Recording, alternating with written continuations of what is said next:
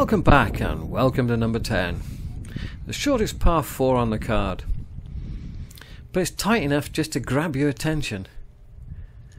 So I hit a 3-wood up here. And then there's a 3-tier green just to keep you honest and make sure you hit your second shot the right distance. And the green's an absolute bugger.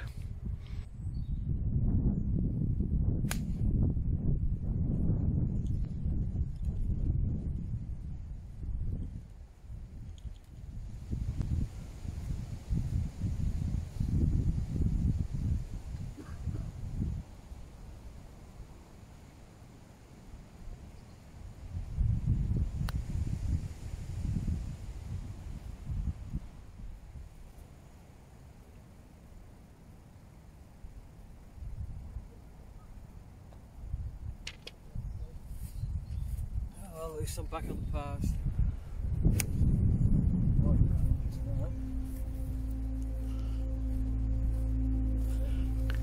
Number 11, shortest par 3 on the card. It looks very narrow, but actually the green's quite large, so you've got no excuses for not taking enough bat and getting it well up the green.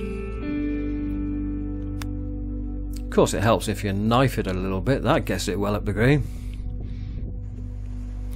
As we walk towards 11, we've got the 12th tee on the left, out of use at the moment.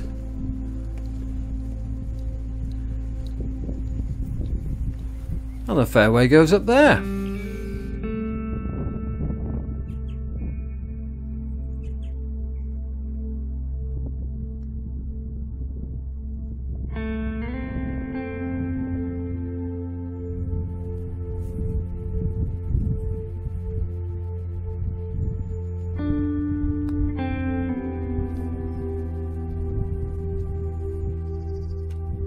So, number 12. I'm just hitting the rescue here. Get it to the corner just as I would with the driver from the property. That'll leave me about 160, 165 up the hill. And again, it's the rescue again to get it up the hill. And then just to the left, there is a second 12th green, where a lot of people who don't want to go up the hill just play to this shorter green. What a good idea. Yeah, I'm not going to say anything about this putt.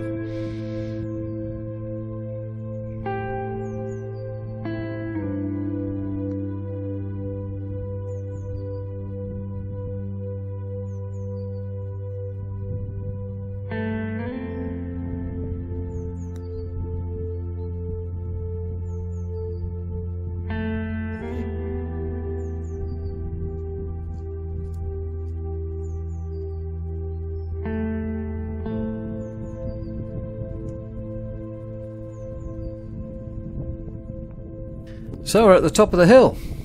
Well, not really. We've got quite a long walk yet to get up to number 13.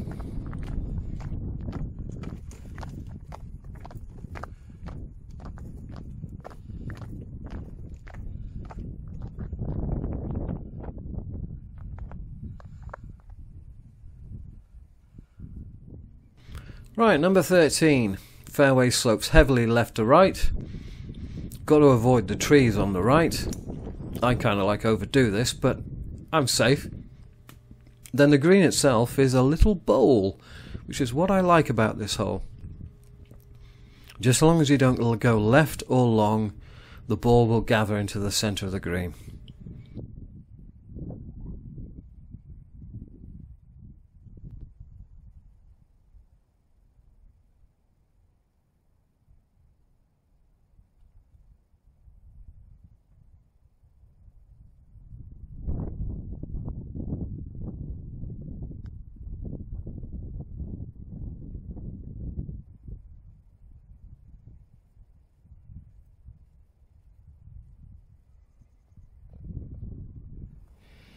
Well, I can't say I enjoyed those first 12 holes. Because the greens are roped off, I've got to go round the outside. And those two guys I was playing with, never met them before, they were stepping over the rope. So I was forever behind the play. And then after we'd put it out, I walked round to get the trolley again, get to the tee, and they've teed off. I've spent 12 holes, 60, 70 yards behind the play, as you've seen, and I have not enjoyed that one bit. Fortunately, they've got off and gone to watch the rugby. Right, 14th tee, and we're out of the wind, so you can hear what I'm saying. Here's the tee, nice tee. Temporary's there, and oh my, look at that hill. So, it's not very far over the top of that hill, but you do have to get over the hill. And then once you're on the other side, the fairway falls, it goes steeply away from you, and then it falls heavily to the left. So you can't exactly blow a driver over it. Look at those clouds. Yes, two to three clubs of wind now. I'm getting no luck. 1st February and now March.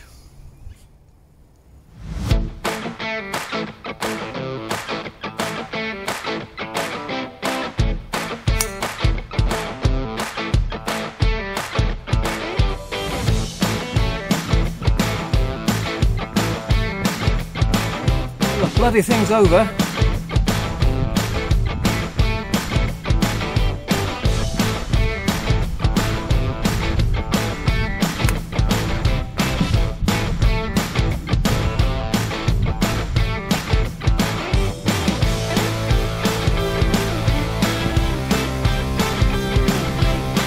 The old man has still got it.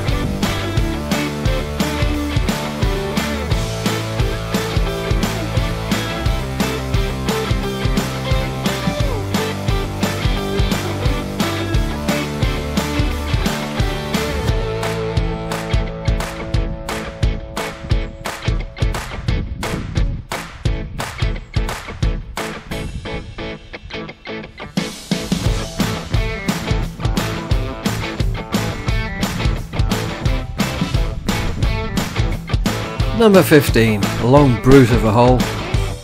Fairway slopes to the left, so you want a little cut here just to hold against it.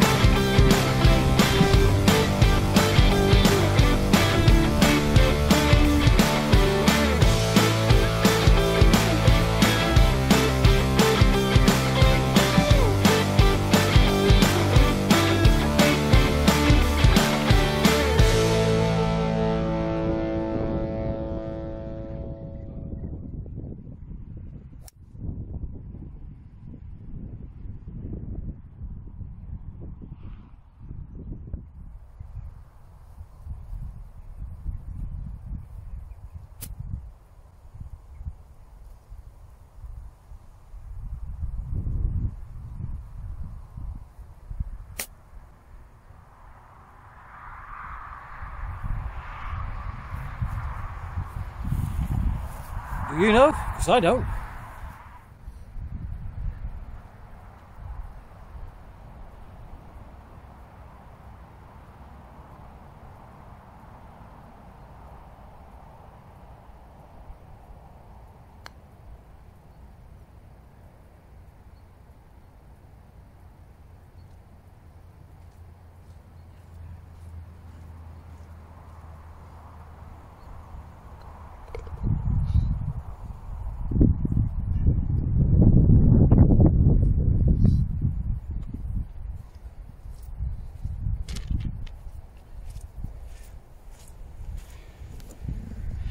It's funny, when you stand here, I had 178 to this flag from back there in the fairway, and when you stand here, you look at how low that fairway is compared to this green, and the amount of wind in my face.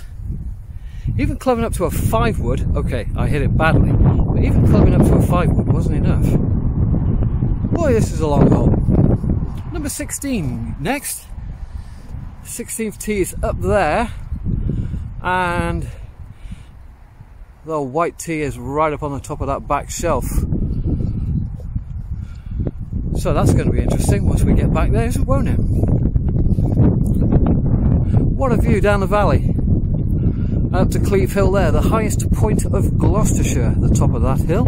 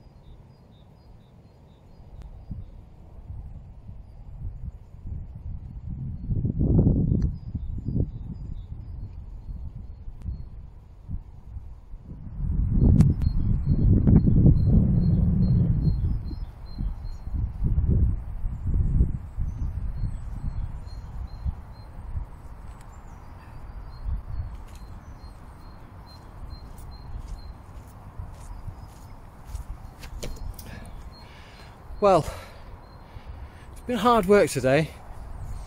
My previous club, they didn't have the greens this fast for the club championship. Never mind the 7th of March, so yeah, it's been hard, but we're here to learn, aren't we?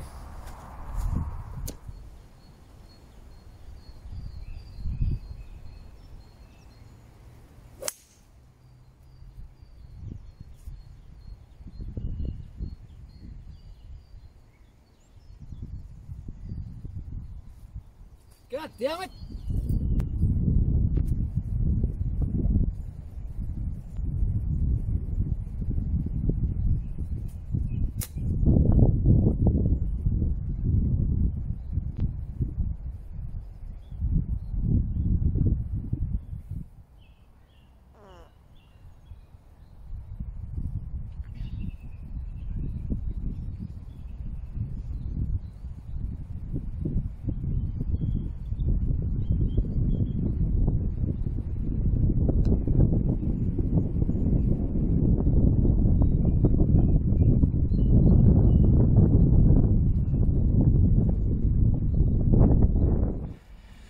Well, we're out of the wind, sun's in my eyes, so at least I should be illuminated beautifully. Last chat before we finish. Obviously the greens are incredibly quick and they're incredibly difficult to read, especially when you're rushing and you're not lining stuff up and you're just trying to keep up with two guys who are running around the golf course. But we will get there. And I will get my handicap down if it kills me, or anyone else for that matter. There isn't a boring hole here, and there's some tough holes, certainly. Number 12 coming up the hill there, I was on in 2 and 3 jabbed it. Well, I think the first putt was more than a jab, it was like the Formula 1 going past. And 15's a real toughie as well.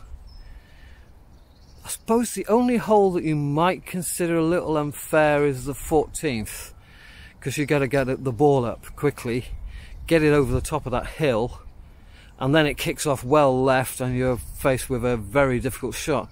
What I'm going to have to do there, I think I'm going to take driver and try and hit a big cut and hold it against it. Hit it real high and hold it against it. That's probably my favourite shot here. Right, there's not much space behind this temporary tee box, so you're not going to be behind me. Essentially, I could hit driver here and take on this, where's my finger? See, I can take on that end tree with the driver, no problem. In fact, from here I could probably hit the 3-wood over it. But I am going to choose to go at these little fir trees down here. Oh, look at that sunshine. Isn't that nice? I'm going to go at those little fir trees with a 5-wood, and that will leave me about 90 or 100 yards in. Where am I going to put the camera? There's nowhere to put it on this temporary. Oh well, you'll just have to trust me. Right, so I found a spot. It's sideways on. You'll get to see how ugly my swing is from the side.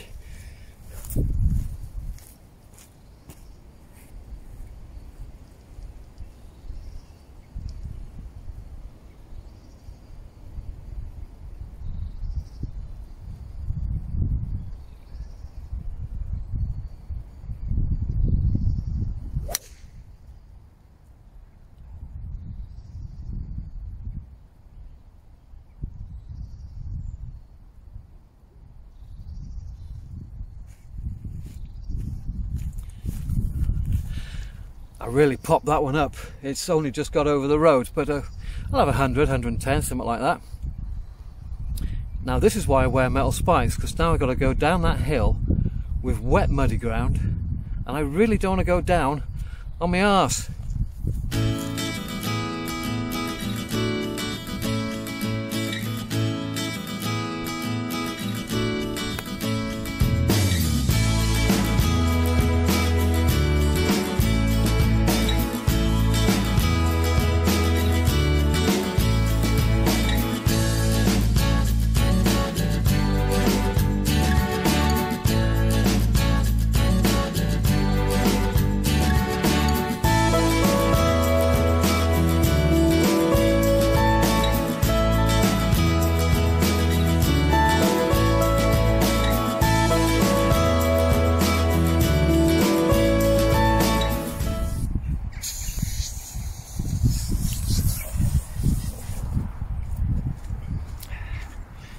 going to be interesting, isn't it? Actually putting out in front of the clubhouse windows. Glad I didn't 3-jab it with them all looking at me with a camera thinking, what's that wanker up to? Anyway, cheerio.